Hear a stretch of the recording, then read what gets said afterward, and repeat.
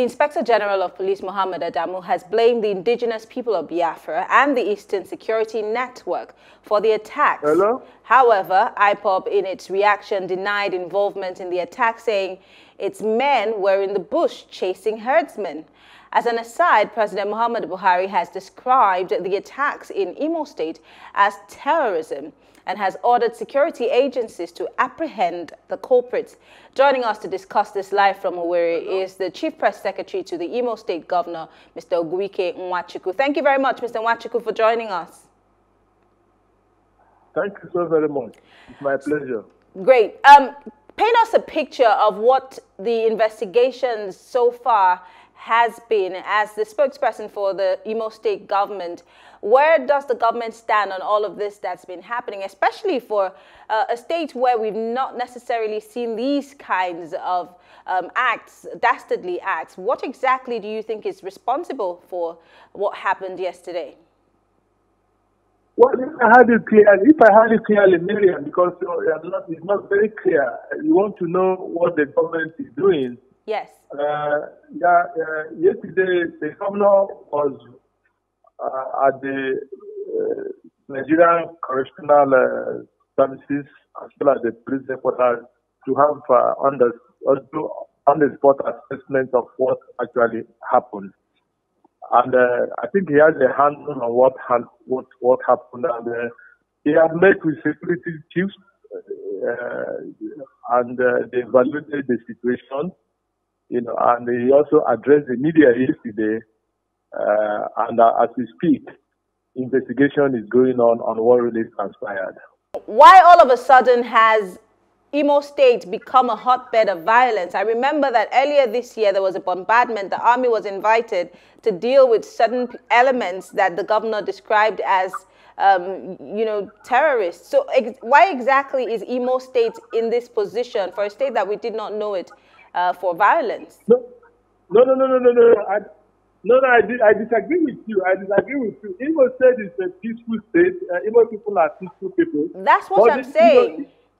I'm saying that it has not been known for violence up until now, and I'm asking, what do you think is responsible for the violence all of a sudden? Well, it is what investigation will unravel. But the governor has said severally that some people are, making political capital out of the state, trying to instigate crisis here and there. And I think this is one of those things that those who have political interest in this state are trying to do. But you can also agree with me that people are peaceful people. They don't take kindly what is happening here. And they are prepared to resist whatever plan anybody has to make sure that this state is unstable. So you're telling me that the government is suspecting and blaming political opponents, if not the opposition, for instigating this level of violence, even though the president and security agencies are blaming IPOB? You're thinking that maybe IPOB could be a tool in the hands of your opposition? Is that what you're saying? What did you say? Come again. Are you saying that your government suspects that opposition is instigating this level of violence, so much so that there was a prison break, even though security agencies have said that this might be IPOB? In fact, they are accusing IPOB for this violence. You're supposing that the opposition is using IPOB against the government of the day. Is that what you're insinuating? No. I hope you see the fact that Imo State, the prison in Imo State was attacked, does not mean that this is the first thing this kind of situation is happening in Nigeria. There have been cases where hoodlums went to prison and removed the inmate. So that's exactly what happened there, and the investigation will find out what really happened. Now, but you also know, because you made mention of IPOB. On several occasions, they had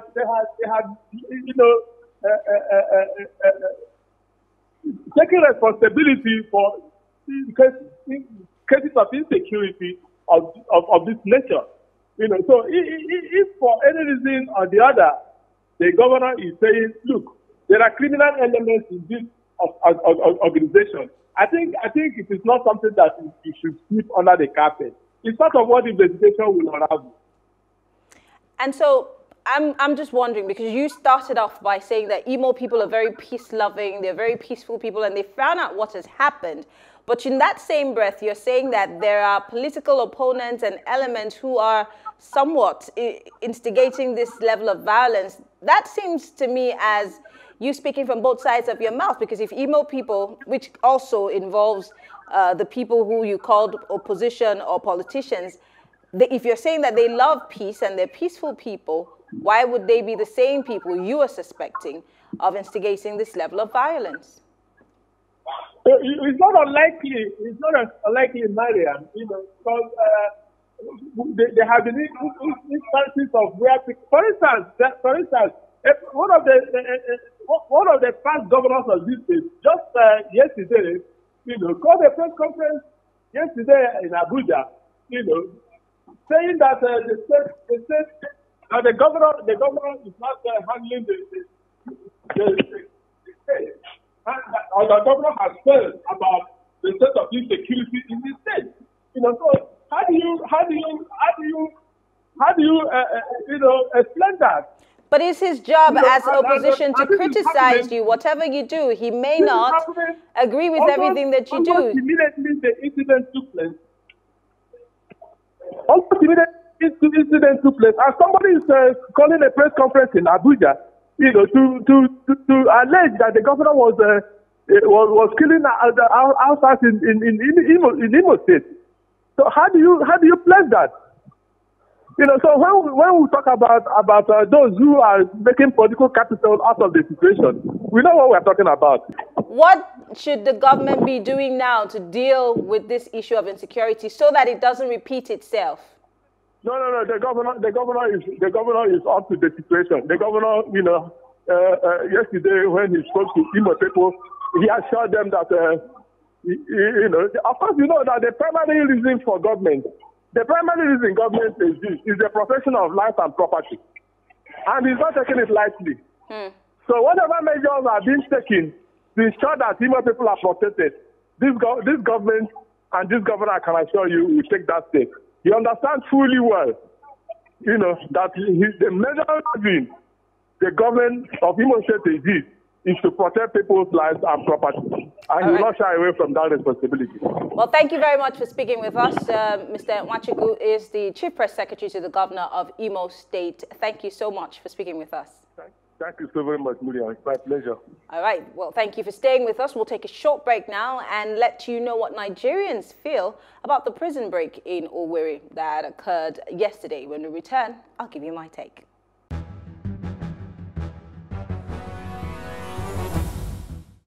Well, I don't have much to say, but we all know that we are not safe in this country. In terms of security, we don't have security in Nigeria entirely. I don't want to tell you that we don't have security to start with. The government is totally failing in security. The primary assignment of government is to protect life and property. If people can go to a prison and break prison for how many hours, no intervention of the government, it means there is no smoke without fire. There's something behind there. So what is there? What I want to tell the government is that the people are allowed to react back to the system. Because when you push somebody back to the wall, it will eventually revert back. Those people, they're not young people, they're not old people, it's young. If they have enough things to do, they have a place to engage themselves. They can't go and start doing such things. And the people are behind them. And the government is number one. Let's tell ourselves the truth. Maybe the security is not enough. Because if the security, before you go to Aso Rock, I never hear say they break Aso Rock before. The security in Aso Rock is too tight. But prison, all these our officer, maybe they say they should be secure the criminal.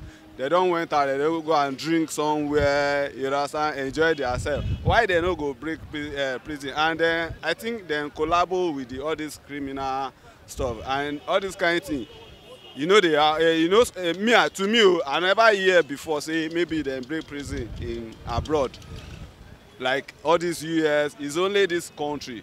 The corruption is still continuing. First of all, they say they came with machine gun and number of AK-47. that shows how insecure we are in the country, especially if the chief security officer in the country can utter the statement that everybody will be the one to protect themselves in the country. That shows how we are not safe in the country. So I think at this point, let's just be sincere to ourselves. At a point, I think we put a religion by the side first, because it's not everybody that have access to gun, and we cannot go and collect licenses. So if everybody will go back to their villages to go and look for something to protect themselves, I think that would be better. Because what actually happened in Imo can happen anywhere, because we are not safe, and that shows how insecure we are in the country. And we pray that God will keep on to protect every one of us in the country. Security, if they are doing well, they cannot sleep before they break prison yard. Because prison yard is broken, it's not broken silent, it's broken with by force, boo, boo. People must understand that they are broken prison yard. So maybe they were sleeping before they broke the prison yard, nobody knows. Well, our security, they are weak. I would say our securities are weak in this country, because it happens here in Lagos, at Alagbon here. It is only God that saves us, especially in this area, Ikoyi area. It's only God that saves us. I advise our security, they should tighten up their belts so that this will not occur again in our country, especially here at Lagos. We have a lot of people living here, the indigenous, non-indigenous, and if security are not that tightened, it's going to be a very bad thing to us, especially at Lagos that we work in the night.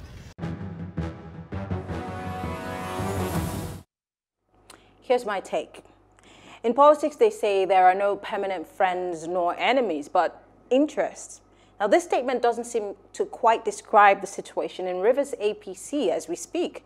Two big wigs tussling over power and supremacy at the detriment of all concerned in the party. This drag has cost the party tickets in 2019, and now it may also cost them local government seats. The party as it is has been divided into two, making the opposition stronger and in charge of Rivers State. So what should these warring party titans do if the party must forge ahead and prepare for 2023? I guess they both know, they do know, that it's to set aside their differences and work together in the overall interests of the party. And now on the issue of insecurity in Imo State, I will reiterate, when we see these acts of violence surface on some level, it's best to deal with it at that point. But you know, in Nigeria, we allow it to fester into a hydra-headed monster. Then we begin to run from pillar to post. We need to put a stop to this and deal decisively with these terrorists and not allow them to believe that Nigeria is weak, nor is it a free-for-all state where these acts of violence can go on freely. We need to stop this now. I am Mariana Kon, thanking you for being part of the program. See you tomorrow.